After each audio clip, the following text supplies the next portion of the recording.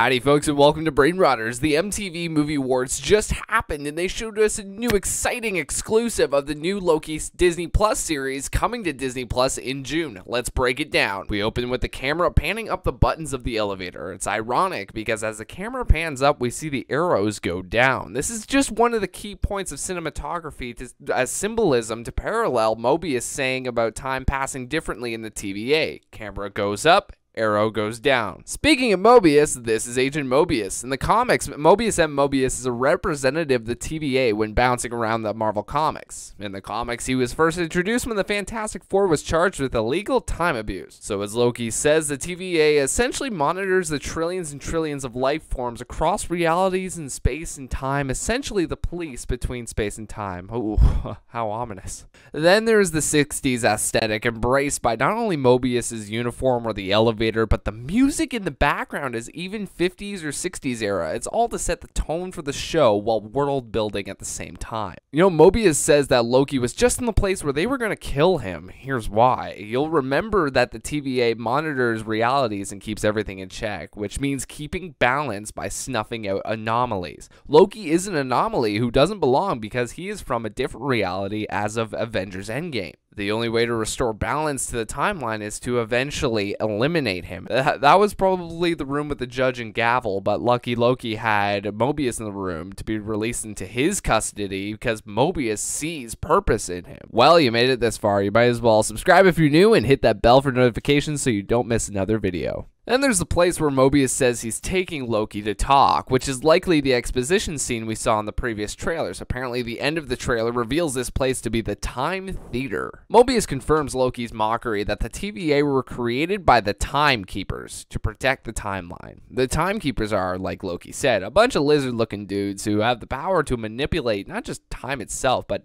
anything to do with time, like manipulating age, which is a powerful thing because they can quite literally dictate who lives and who dies in the MCU, but they have a job to do and not enough manpower to do it. So they created the TVA to cover more ground. What do you think of this breakdown? Let me know down in the comments section below. What did you miss? What do you want to see me break down from the MTV Movie Awards? Let me know down in the comment section below.